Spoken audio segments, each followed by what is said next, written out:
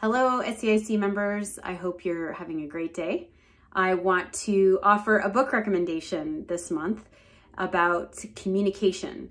And as instructors, instructor trainers, and instructor trainer educators, the ability to communicate effectively, clearly, and succinctly is really important, because how we communicate either empowers and helps someone's learning process, or it can really hinder the learning process.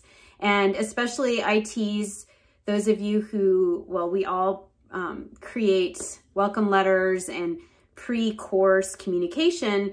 And in my experience, that communication can be very lengthy. And research shows that people are now scanning, all of us. You know, the last time you opened a newsletter or a document or an article, you probably scanned most of it instead of reading it in depth. And that is the new reality that we're dealing with, that most people scan your emails. They're not actually reading them fully. And we need to take responsibility for that, and responsibility for the way we communicate. So I highly recommend this book called Smart Brevity. I got a lot out of it.